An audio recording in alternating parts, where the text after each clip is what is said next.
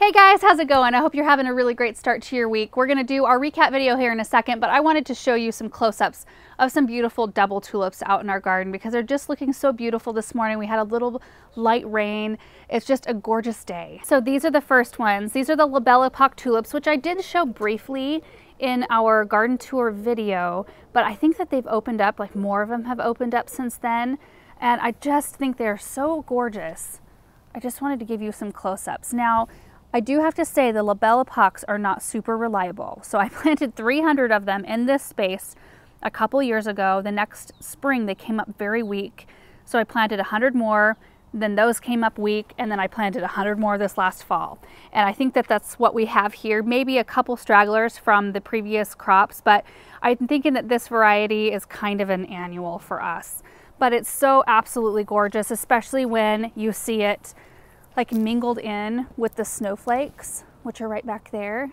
We just planted those this last year, and there's more of them over here. Anyway, these are so gorgeous.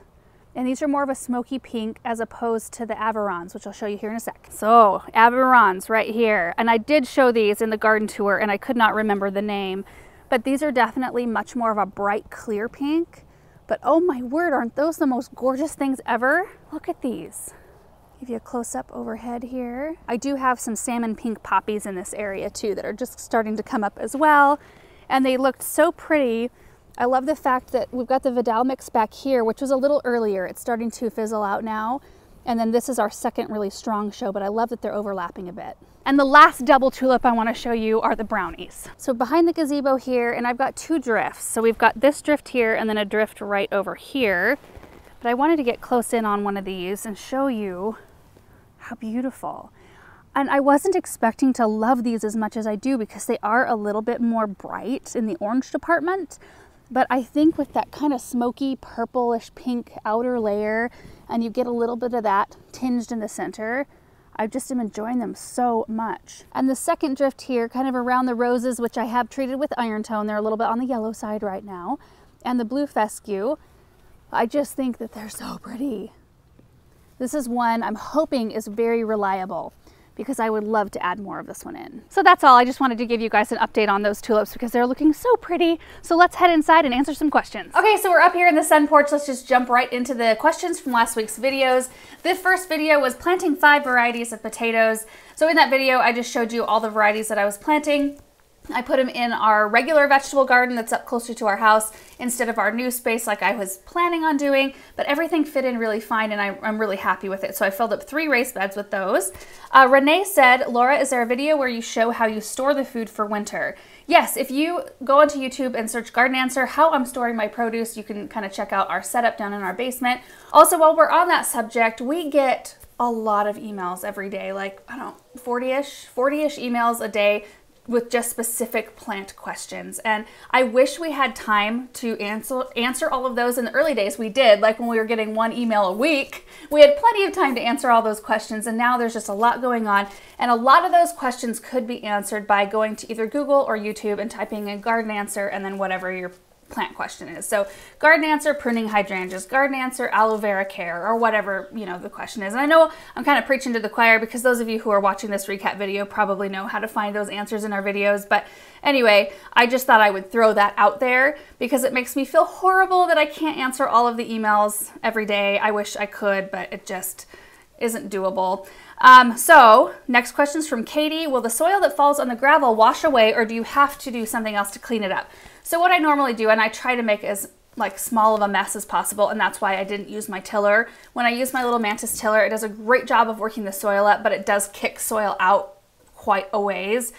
So this way was a much smaller mess, but what I do is get my blower out and I blow like the biggest amount of dirt away that I can, and it just kind of disperses it evenly over the gravel to where you can't see it. And then if there's anything left, I'll just take my hose and kind of wash the gravel down, or the soil rather, down kind of underneath the gravel. And there is landscape fabric underneath the gravel in our vegetable garden, so I don't really worry too much about weeds or anything like that.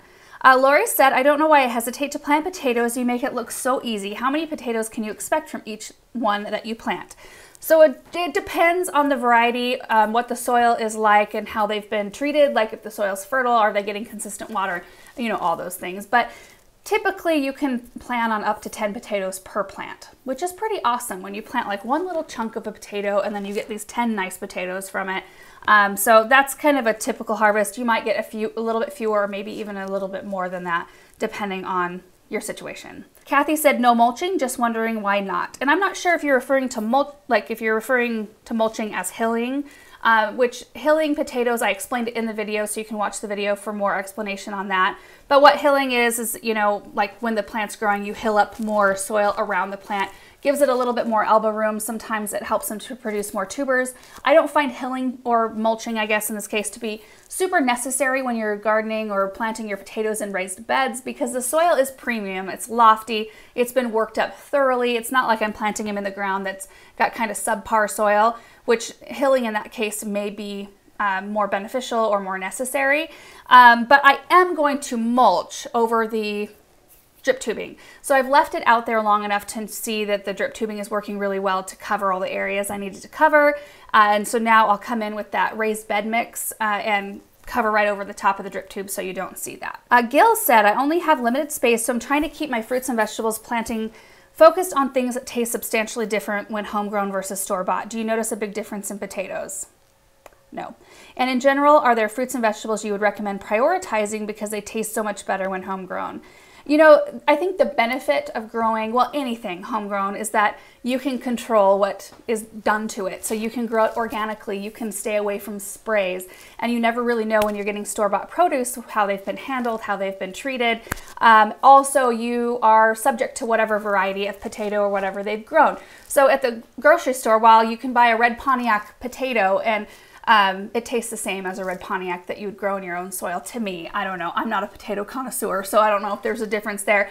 But I know that that potato I grew has been treated 100% organically, and that makes me feel better about it. Now, there are some things like tomatoes, and corn. Those are obviously the best things to grow on your own. I don't know. Yeah, the best things to grow in your garden because the taste is so much better. And those two stick out in my mind as being like, grow those two at home for sure. Sarah said, can't wait to start my potatoes. After harvesting, how do you store your potatoes to make them last longer? So first of all, I kind of do that curing process, and we will post a video down, or a link to a video down below on my potato harvest and what I do. I let them dry for a little while. Like when I initially harvest them out of the ground, I knock as much soil as I can off of them, but I don't knock all of it off because I want to let them dry a little bit, let their skin harden, and then I'll take a soft brush or a soft rag and then just wipe off the rest of the soil. You can even leave some of the soil on there, and that's totally fine. But the point is to not remove the skin, because that opens up your potato to deteriorating faster. But then I just make sure to put them in the coolest space I possibly can in a container that they're still getting airflow.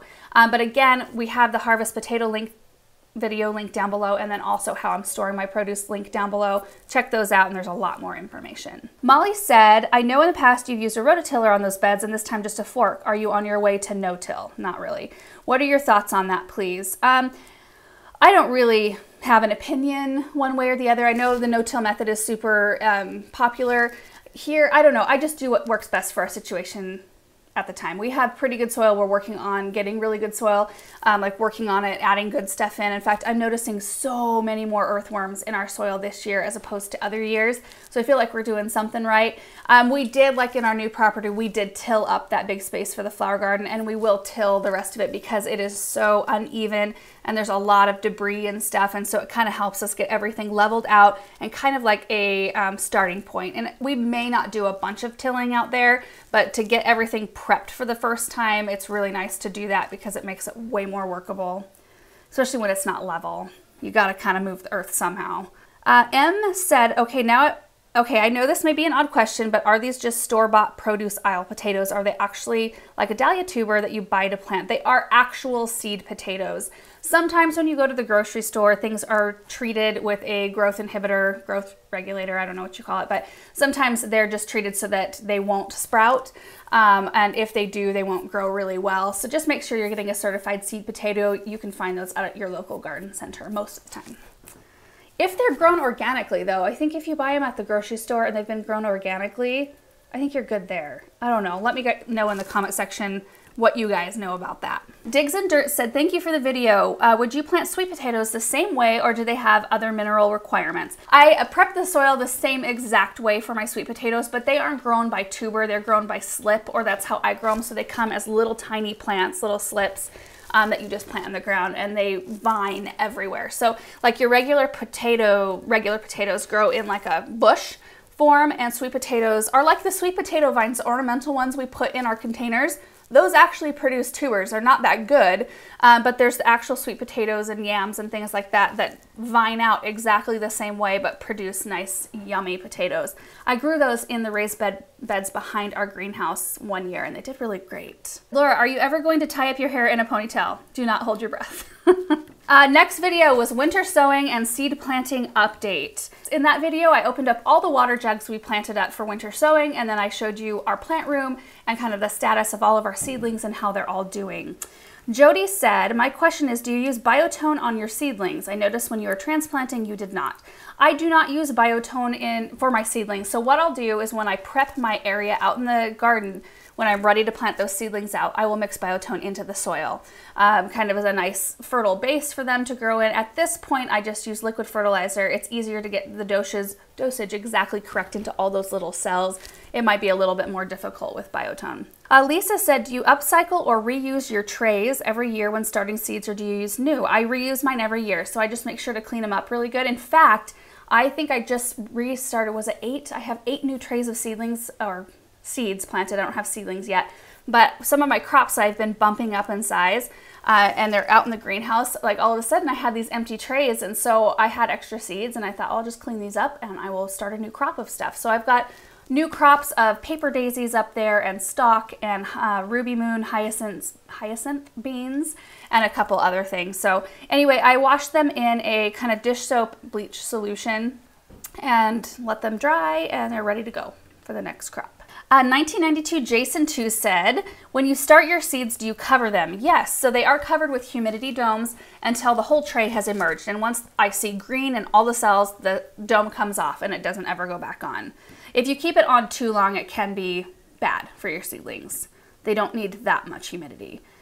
Katie said, I can't stop looking at the background. Towards the end of the video, you can see something pink on the ground on the left side of the screen. It looks like a type of salvia. It's a pink potion. Pink potion? Hold on. I think it's pink potion. Pink profusion salvia is what that's called. We planted some of that in our landscape last year, and I loved it so much that I have a little section I want to plant with that same plant because they're so pretty. Next question, I have a small perennial bed that is completely full of plants by June. You can't see any of the soil. Would it still be necessary to mulch or no? In those cases, it's not as necessary. The benefit of mulch is that it does help suppress weeds, but if your flower bed's filling up, oftentimes you don't have the weed problem as you would in a flower bed that's really open. But the other thing is if you're using a good mulch, it will break down and enrich the soil eventually. So it's kind of a good soil conditioner that way. I mean, you could use like a really good compost as your mulch if you wanted to do that, and it's even better, but not as necessary for you or for those flower beds that fill completely up, because you feel like, well, if I can't even see the mulch, like, should I even do it? I still do. Because I like when I cut things back, mid-season, I like it to still look really fresh and nice around all the plants. Karen Larkin said, you've definitely inspired me to up my seed starting game. Where did you get your tidy tray? I actually got that at my parents' garden center, and I cannot remember the brand. We will try to find something, either that one exactly or something similar, and put the link in the comment section below. Jesse asked, when do you start fertilizing your seedlings? So I start fertilizing them after they get their first set of true leaves. So the first leaves, 2 leaves that come out of any seedlings are not true leaves. You need to wait till that second set comes out. That is actually the first set of true leaves. I'm getting all confused by my words here, so I hope I'm not confusing you guys. But anyway, I wait until that first set emerges, and then I use a half-strength fertilizer to fertilize mine. And I'm using the Espoma Liquid Grow at half strength. And then once they put on a little bit of growth, I'm using full-strength fertilizer on most of my seedlings at this point. Anya said, could you show us how to thin out your plants, please? I always struggle. Do you keep all the plants or do you chuck some away? So it depends. If I have a tray of seedlings, and let's say I've got 24 cells and 20 cells came up, and I've got 4 empty cells. If I find some of the cells that have like more than 1 seedling in it that are spread out enough, I will dig one of those extra seedlings out and pop it in the empty cell. so that I have a full tray. But after I have a full tray, I thin them out and just toss them, because I know that's hard for some of you guys to do. It's not hard for me because it's just not. I think after a lot of years, I don't know, maybe I'm desensitized, Erin, but I simply don't have enough room to keep every single seedling that comes up. If I had all the room in the world, I would separate all those seedlings and I would plant them out. But oftentimes too, if you have seedlings that are coming out right next to each other like this, it's not healthy. Like, you could damage the roots on both of those seedlings if you try to separate them, as opposed to just cutting one out and getting rid of it and letting one of them grow up to be really nice and a nice plant without damaging its roots and setting it back or killing it. Jaden said, do you wash or sterilize the plastic pots that you transplant your seedlings into? So I've been using all of the 4-inch black plastic pots that I potted all the True Blue pansies around our house this spring. I saved all of those plant cans and I am out. Like, I've used every single one.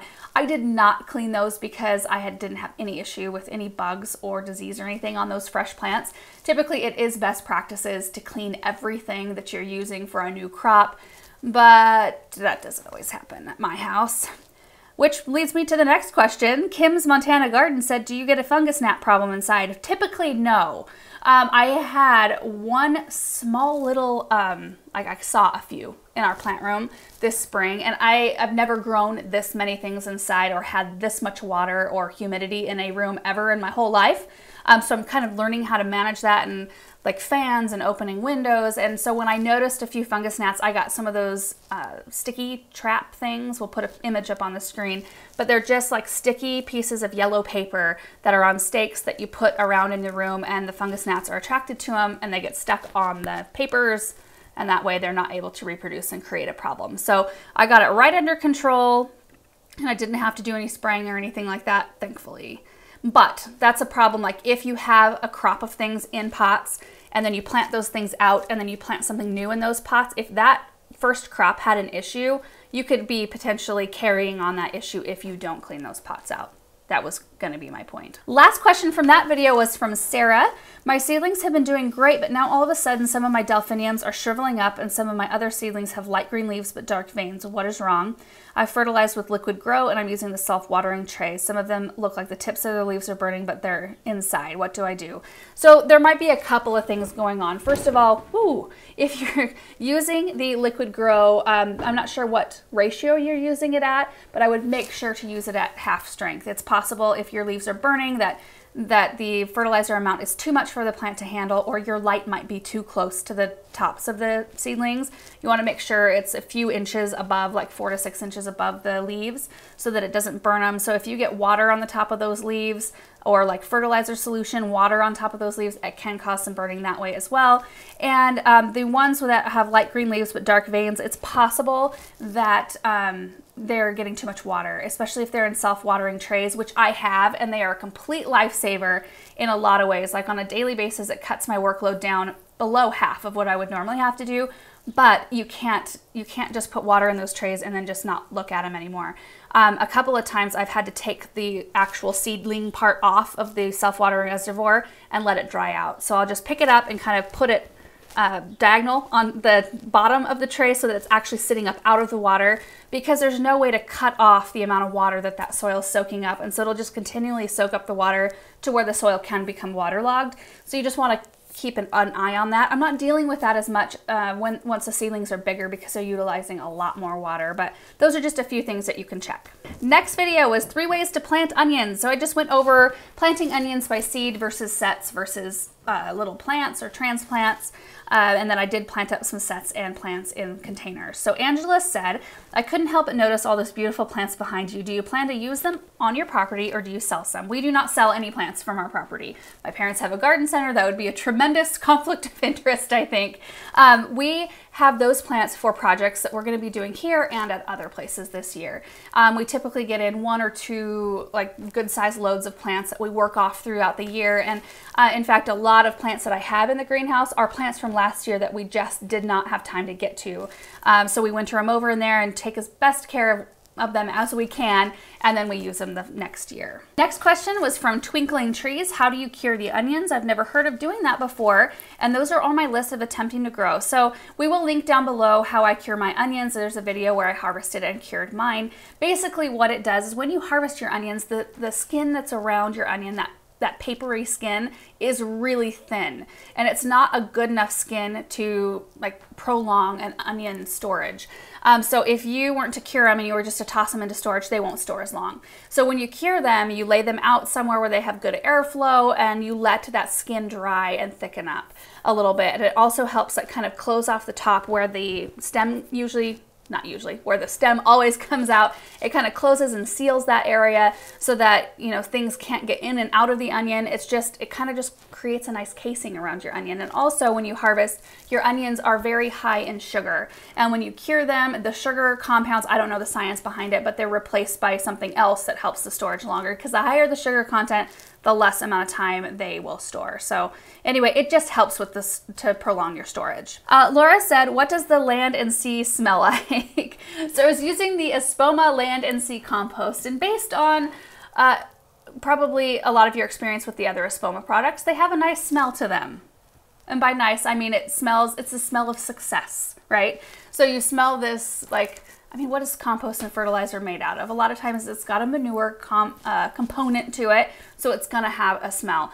So I am actually very used to the Biotone, Garden Tone, all the tones. I'm used to that smell. In fact, you walk in our barn and if you're not used to it, it probably hits you right in the face, but I'm like, like, I don't know, it just, I don't know, it smells fine to me. The Land and Sea, you would think it had a fishy smell to it because it has lobster and crab meal. It doesn't. It's like the most lovely feeling compost ever. And it doesn't, like, maybe if you put your nose right up to it, you could maybe get a faint hint of sea, the sea component, but it doesn't smell. So no worries there. Andrea said, how far in advance should we start our seeds for onions? So it'll depend on the variety, but I think it's somewhere between 6 to 8 weeks before you want to plant them out, if you want to grow them in packs like you can buy, if you're wanting to start them inside. Queen of Rain said, one set or start grows only one onion, right? Yes. Henri said, this is off topic, but I have a question about planting and planters as I see in your videos. I heard if you plant different flowers and plant types together, the same potted arrangement, they can kill each other off. Is this true? I've not had that happen, ever. I mean, I guess I could say that maybe I've planted something with like a really vigorous plant with something that's not as vigorous, and so the vigorous one will kind of like swallow up the less vigorous one, and you learn over time excuse me, you learn over time what plants are compatible with each other and what will stand up to each other. That's the only experience, I guess, along those lines that I've had, is sometimes, you know, you might lose one if you don't keep the other one trimmed or off the other one's back that way. But I don't know of any plants that like have any kind of compound that they like give off, except for like black walnuts. Juglone. Yeah, juglone, black walnuts. If you plant a black walnut tree in a container, nobody's going to do that though. Anyway, I've never had that be a problem though. Liberty said, question related to raised beds and containers. Why replace flower container soil annually? I know you do it in the spring, but raised beds, it's okay to use the same soil but add amendments. Not necessarily related to this video, but I've been wondering. You know, I think it just is sheer size. Raised beds, there's an enormous amount of soil, and if you were to take all of that out and replace it every year, I just don't think that that would be feasible. I also don't think it's feasible in huge containers either, and it's almost not necessary. I do, on any container that makes sense, I replace all the soil, and a lot of our big containers don't have that big of soil reservoirs. So like our big estate planters at the very front of our property that right now have tulips and big obelisks and obelisk? What'd you say? Obelisk? Obelisk. Obelisk? Oh, that just sounds weird to me. Anyway, they have a built-up soil reservoir. So that, like, those containers look like they would hold so much soil, but they actually don't. I don't know where I was going with that. Oh yeah, because a lot of times when we're planting in containers, we're planting annuals and stuff, they will never need that much of a soil reservoir. Like their roots will never reach the bottom of those enormous containers. So a lot of times if you've got soil in those containers, unless you're having a disease or bug problem, you can leave the bottom layer of soil there and then just put fresh on top. And then in raised beds, we just add in good stuff, compost and amendments. And you could certainly give that a try with containers, but I tend to like to start fresh and not have to worry with like what the mix is like and if my plants are gonna like it. Cindy said, how deep should the container be? Would Dollar Tree window boxes work? Thank you. Yes. Onions are very shallow rooted. You just want to make sure that you give them enough room to bulb out. And also, like, the bigger the container, obviously, the more moisture retention you have and the cooler your soil is, so just keep that in mind. Isabel said, do you have a trick for getting soil out of gravel? Wondering how to fix a big mess when I ultimately drop a bag of potting mix on my gravel patio. Done that so many times. So I'll get a bucket. It's kind of like a painstaking process, but if I've got a huge mess, I'll grab a bucket and try to scoot as much of the soil as I can off the surface, just gently into the bucket so I can still use the soil. There'll always be some a little bit left on the gravel, and then that's the point where I'll use my blower and then I'll hose the rest of it down. That's just how I've dealt with messes like that. Okay, next video. Who is behind this? You, Russell. Hi, buddy. Next video was planting a pear espalier and hops and a few other beautiful things. So in that video, I planted up the 2 raised beds that are behind our greenhouse, and I've really been enjoying them back there. I've been going back there every single day to look at the plants. Benjamin's already been able to harvest 2 strawberries from one of those plants, so it's been fun. Eileen said, wouldn't you plant an espalier against a wall or a fence? Well, that's oftentimes how you see them used, is to fill up a blank space, but I've also seen them used as living fences, as interesting container specimens. The most interesting thing I've ever seen with an espalier is when we went and toured Christensen's nursery in Washington, Mount Vernon, Washington, and they had apple trees trained into like little scalloped fence edging along a flower bed. And so there was like the trunk was huge, so I knew it was older, and they must have started with like whips, like little tiny whips, so that they could really train this tree. But it was a little scalloped fence edging that had big red apples hanging off of it, and it was the most magical looking thing. I would love to do that. I feel like espalier is just an opportunity just to create, and so you don't have to do a traditional, like, this one had 3 levels. I did espalier against our old house in like a tree shape, but it was flat against the house. So it had that kind of really pretty tree shape. But anyway, I feel like you have a lot of opportunity to just create. Ingrid said, do you ever get sore from all the work you do? No, I don't. It's so lame. Like, I feel like my body is so used to the work that we do. I do get sore like the first couple of times I'm out in the spring, like for, excuse me, for heavier work. I will get sore, but I feel like if I ever wanted to exercise and really work out, I would have to do some heavy stuff to get it done and to feel that soreness. Julie said, loving the flower and color choices. Would you put the top mix over the drip tube? Will the drip tube get clogged? Also, will you be showing us how to take care and prune your espalier later? So our drip tubes don't get clogged. They have screens. So every emitter hole has a screen that keeps stuff out of the tube. And then yes, we will probably be doing follow-ups on the espalier tree.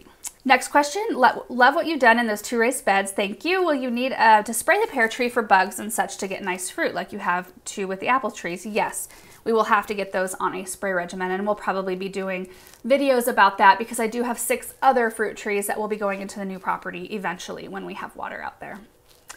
Sandy said, this is a magical touch for that area. It was nice seeing the bees. So many others asked questions about the tree that I'll pass on that subject. The only thing I didn't see a question on is will you have to transplant it when it gets a lot bigger? No, I don't plan on letting it get bigger. It may not stay in that bed, to be like 100% honest with that. Like when I very first put it in there, I was like, oh man, that's really tall. Once I got the plants underneath it, it kind of looks better. And that raised bed is so big that it can handle having a big centerpiece like that. And I wanted to create a fence or a wall or a semi-screen right there. I don't really I'm trying to rack my brain to think of any area at our house that would have the right light that would look good with that. The only reason I didn't put it up against a fence is that the spacing of the branches doesn't match our fence, and I would only put that up against our 3-rail fence if it matched the rails.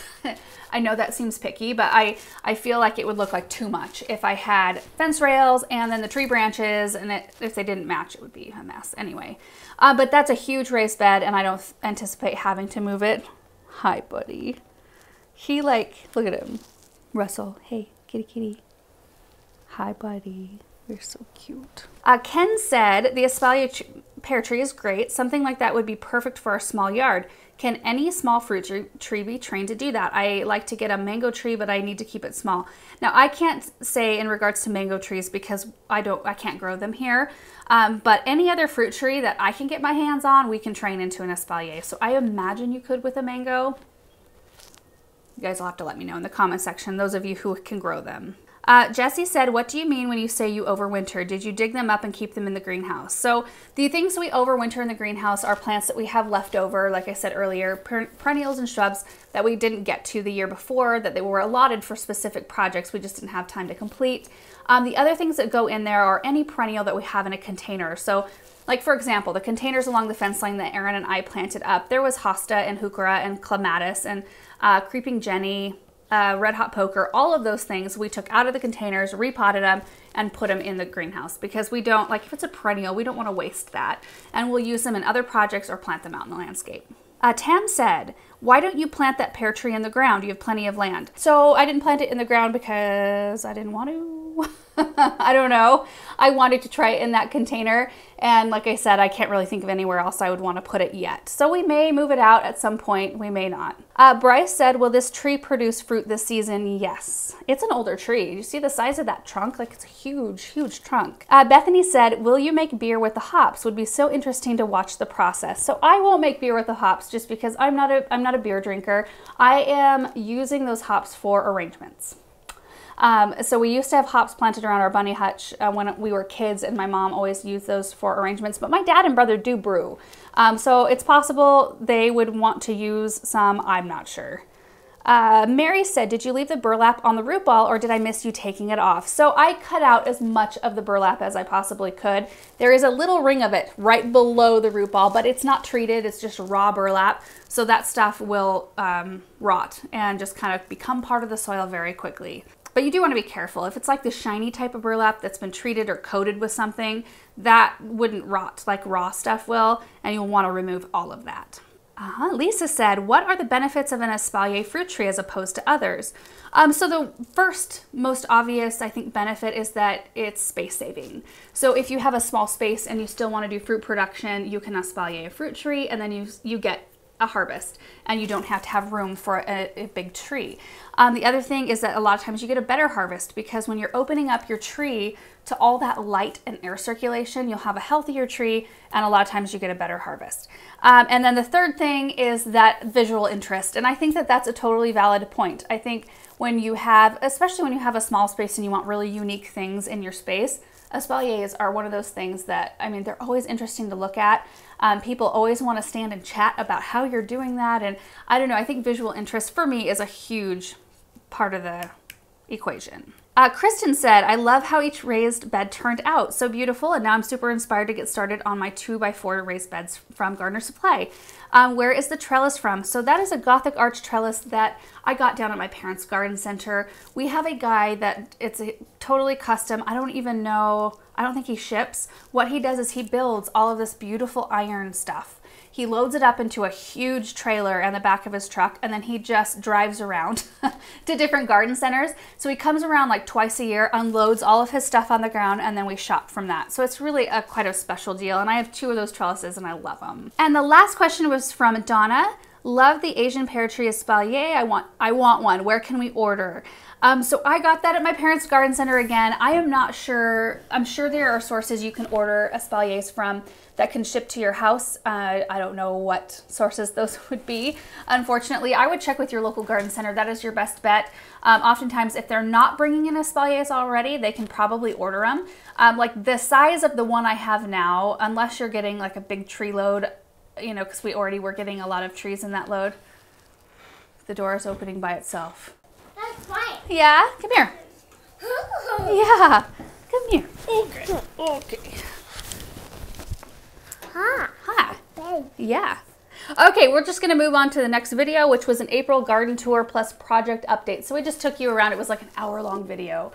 So for those of you who watched it, thank you. we showed you a ton of stuff, no buttons, baby, that were that's going on out in the garden, as well as where a lot of our projects are standing at the moment. So Jacqueline said, the house beyond the moon garden put up a fence. Why is there an alley between your fence and theirs? Who owns that strip? Also, it looks much better with their fence. Do you have access to irrigation water or just well water? So our neighbors did put up a fence. They've got 3 little kids, and a fence was a good idea. I mean, I like the thought that our fence doesn't really contain anything or anybody, but it's nice, I'm sure, for them to know like their kids can go out there and play. You're gonna go do some running around. They can go out there and play, and they're kind of contained. Also, I can imagine what it's like to have a neighbor that has a video camera out all the time, and I try to be very diligent about not showing a lot of what's going on around me because, I want to respect their privacy. But anyway, I think it looks awesome. I love that the fence is there because it like created this solid backdrop for our arborvitaes, and it looks awesome. So the strip that's between our fence and theirs, they actually own it. So each individual lot owns a section right behind them, but there's an easement back there because there's a little access road that goes to their irrigation well. So that whole subdivision that's going in right there, their irrigation is off well, while their water is off city, like their interior water. Anyway, the next question was, Kendra, will you still be adding something on the arch into your formal garden? Yes, I had actually marked some things down at the garden center to put on that arch. I hope my mom's watching this right now, and they sold them right out from under me. So I'm gonna have to figure out something else. I was gonna put some grapes on those arbors, but now that we're thinking of roses, like climbing roses, or doing a rose garden back there, we're thinking climbing roses. I don't know for sure. We still haven't even spaced the rungs, like the horizontal bars. We haven't spaced those out since the day, like we installed those arbors, and they're sitting there exactly how they were that day. Anyway, let's yeah. We don't want to be in too much of a hurry around here. Shannon said, what size does the vegetable garden add up to be, and what sizes are each of your beds? What type of gravel do you use for the vegetable garden and throughout your property? So I think that space, I had to be very careful about how big it was. I think it's only 21 feet deep from the lavender back to the arbs. And I only could have it that deep because of the driveway right there. And then I think it's 50-ish feet long, or just under. And then the beds are only 3 feet wide. I did not go with 4-footers because I wanted to be able to reach all the way across the bed to harvest or weed with ease. And then I've got like the outermost beds are 3x4s, and then you come in one level and it's 3x6s. And then I've got the L-shaped beds, which are 6 feet long Ls and 3 feet wide. Oh, and then the type of gravel that we use in vegetable garden, they call it just a 3/4 chip in the color blue. I also bought some 3/4 chip in the color gray, which looks extremely similar. And I'm not sure if that's like a standard label or if it's just local label, I don't know. Tammy said, is the gate at minute 128 new, or have I just never noticed it? It's not new, it's been there since we moved in. Forest Ninja said, hey, is your rhubarb blooming? Love your garden. Yes, my rhubarb's blooming. I need to cut those bloom stalks off. You're not supposed to let your rhubarb set seed like that. It takes away an enormous amount of energy from your rhubarb plant, so I need to do that. And then I need to take those rhubarb. I planted 3 of them in that pot. One of them is struggling. 2 of them look really good. I need to take them out and put them in the landscape. That's what I planned on doing last year anyway. I just didn't get around to it. Jennifer said, all the new projects are so exciting. You've mentioned in your videos that you'll be making changes to your current driveway and parking area. Are you planning on trying to park the vehicles somewhere more out of eyesight, or maybe use some larger plants to create a screen? So my hope is that one day we will have an area for cars to park, because right now they do park as close to our kitchen entrance as we possibly can get them, which is the entrance we use. So it's very practical for us, but it's not like the best thing to look at. So there is, we have thought about different parking areas we can do out in the new property. We also are thinking of, I'm looking out the sun porch and I can see the front of our house where our driveway goes by. There's an arbor up there. I think we're gonna get rid of all of it. The driveway, the fences, a lot of the plants, we're gonna have like a plant party and have friends and family come over and dig up what they want in these front flower beds. And I think we're gonna do lawn. We're gonna do a big sweeping area that is connected to our current lawn here so that it connects the 2 properties together. So our driveway will come in the entrance normally. It'll loop around back by our barn, and where it comes out over here, instead of going back in front of our house, it'll go straight out into the new property, and then maybe halfway through the new property, it'll start curving back and meet our lane. So the loop will still be there, it'll just be much bigger. And then we'll have, a much bigger lawn space, a lot of flower beds in here and shade trees and things like that. That's kind of the current thought. That could change because, as you know, right now where that lawn's going to be, I have my big plowed section for the cut flower garden. So the more time that passes, the more we our ideas kind of morph a little bit. Amy said, question about Japanese maples. I've had one for 3 seasons now, and just this spring there was only one branch that produced leaves. All the other branches have nothing on them. What should I do or not do to help my poor tree? So I have the same thing going on with one of mine that I planted last spring. I noticed that all of its lower branches are leafed out and looking beautiful, and the top canopy, I see buds, but they're not budding out. So what I'm gonna do is just keep mine well watered. I gave it some holly tone. You could do holly tone, you could do some kind of root stimulator or something like that, just to maybe like give your plant like a kick and see what happens. I don't know. I'll show you guys mine in a vlog or a video at some point and kind of show you what's going on with it. It's kind of a bummer, but that just happens sometimes. It's part of gardening. I might have to replace mine. Radical Accounting said, interesting how much smaller your estate seems from when you started. Why is that? I think it's familiarity, honestly. Like when we first moved in here, it felt like the most enormous undertaking ever. And now, and even inside our house, like because we went from a very small townhouse to, you know, a much larger house. And I just thought, oh my gosh, like it's going to take forever to get from point A to B inside the house. And I even like thought I needed to have a coffee station set up in our bedroom upstairs because I felt like it was too much of a walk to go from our bedroom upstairs down into the kitchen, which it's so not. Now that we've lived here, it just feels like it's pretty quick to get from point A to point B. I still have a coffee station in our room and I love it, so that I don't have to go downstairs first thing in the morning. But I don't know, I think the more time you spend in a space or the more time you're seeing a space, the smaller it starts to feel, just because you're familiar with all of it. But now we do have things that help us out, like we bought the gator this spring, and that has been a lifesaver, especially with the new property. It helps us move around outside a lot quicker. Otherwise, we'd be just walking everywhere, and I'd probably be in a lot better shape, but it would take me a lot longer to get anything done. And the last question from this video is from Tom. You never talk about costs. What does some of this cost? This has to be an enormous amount of money.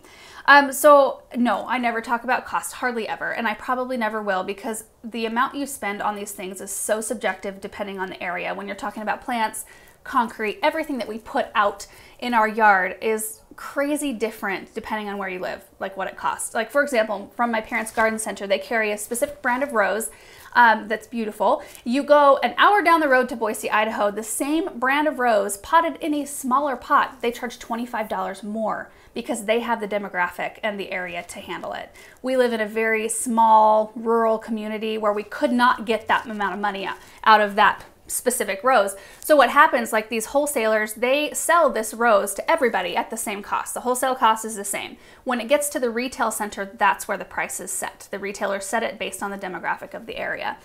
So if I told you something cost, like a plant cost $5, and you go to your garden center and it costs $12, you know, there's such a wild difference. Also, what we do in our videos, it is our business. And I hope you guys all understand that. I hope that nobody ever watches our videos and feels like, oh, like I'm not doing well because I'm not doing all of the things that they're doing. Well, we never mean that, like our videos to be that. Our videos are there to help, hopefully inspire you, number one. That's like my number one goal, is to inspire you. Number two is maybe to provide a little bit of education. And number three is to maybe provide a real life look at some of these projects and what it takes, and some of the successes and failures. And if you can take one of our ideas and adapt it to your situation, bigger or smaller, I think that that's a win for me. So that's all that we hope from our videos, and we never expect anybody to 100% copy everything we're doing. And I just feel so incredibly fortunate and lucky and thankful that we're able to do, like, our jobs line up with our passions. Like, I don't know how that happened for us, but I just feel super thankful for it. And the last video from this week was how to grow spinach for beginners. So I just went over a few different things in that video, like where to plant it and what kind of light exposure, how to plant the seeds versus planting plants, and then the different types of spinach that there are. So Samantha said, is cheddar still around? Yes, cheddar's still around. In fact, yesterday I took a video of what the cats were doing. So we will put that on the screen for you. Glasses. Yeah, where are your sunglasses? Let's find them, buddy. It's bright inside. It is bright outside. Why don't you go look for them in the living room, bud? I think that's where I saw them last.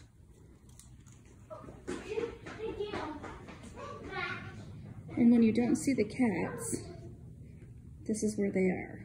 There's Russell and Cheddar. Looking extra comfortable.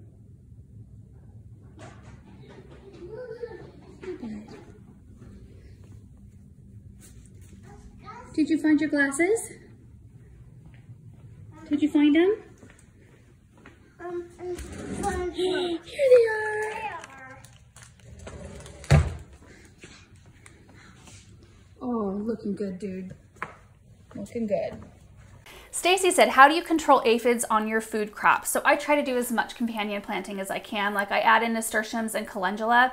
Those are super helpful in the garden to help control aphids. We also release ladybugs. I use, if it's really bad, in fact, I just had some lettuce early this spring that had like the signs of aphids, and I sprinkled diatomaceous earth on the lettuce and around the ground. Hardly ever does it get to a point where I have to spray, but there are some good like super insecticidal soap that you can use that is very benign to your food crop. I think you can harvest same day. I mean, definitely wash it after you harvest it, but it takes care of the aphids. Debbie said, can you describe how to harvest it? A few leaves from each plant. Can it keep growing if you cut the whole plant back? You could do either one. A lot of people will harvest just the older leaves that are around the outside of the plant, and then they let the center keep growing, or you can cut the whole plant off. You just want to make sure not to cut it too low, like to where the point of growth is, like the crown of the plant where all the leaves are coming out. And that's typically what I do because I plant mine so thick that I just reach in there and cut off what I want, and then it regenerates. Janine said, wouldn't it be better if you posted this on March 21st? Well, in an ideal, perfect world, yes. It probably would have been ideal, but I know a lot of climates are still dealing with super cold springs and even snow. So, you know, sometimes we get around to things maybe a little bit late, but you know what? The information will still be there next March 21st. Nicole said, thanks for the helpful information. You mentioned cleaning them. How do you do that? I just run them under water and just make sure, like on the Savoy type, I kind of separate the middle where it's really crinkled and make sure there's no dirt in there. But you know what? I don't usually spray anything in my garden, and if I haven't had to treat it with anything, I usually don't wash it. Usually I'll give it a once over with my eyes just to make sure there's nothing glaring, but we just pop them in salads and we're just like good to go. One benefit of growing your own food. Question for you. I can't find the Biotone starter, but I've got Espoma Garden Tone. What's the big difference between the two? Use the Espoma Garden Tone. If you can't find Biotone, it's perfectly fine. Biotone is just formulated a little bit more for starter. It's got lots of stuff that stimulates root systems and makes them establish really quickly, but if you can't find it, Garden Tone is an excellent substitution. Next question. Hope you guys are well and safe. We are. I just noticed the chicken wire at the bottom part of your white fence. Was that a recent installation? Is that to help keep gophers or skunks away? I wish it would help keep gophers away and skunks, neither of which seem to want to leave our garden. I think those are hog panels that are on the fence, so they're a little bit of a wider grid. We didn't install those. Those were there. The previous owners put those in because there's such a huge tumbleweed problem in this area, and whenever a windstorm would come through, before they started developing the area right behind me, it was all fields just full of weeds, and so those tumbleweeds would just barrel through the fields and then would come into this yard. And so when you have the fence, especially on that west side, lined with the hog panels, it stops a lot of that junk from getting into the garden. It also would help, like if I did the entire perimeter with that, it would help keep dogs out, like neighbor dogs, which is not a huge problem. So that's why we haven't done it. And last question for today's video is from Georgia. I'm enjoying your beginner videos so much. I'm also planning to grow herbs in a galvanized container like the one you have in this video. Could you do a video on planting herbs in containers too? We did one earlier this spring. So we will link that down below, and I'm sure that there are others from other years. In fact, I know there's a video out there where I planted in a bunch of galvanized containers. So I'll try to find that link and put it down there for you as well. And that's it for this week, you guys. We have a full week of really fun projects, hopefully a lot more that we'll be doing on the new property. I hope you guys are all doing really well, and we will see you in the next one. Bye.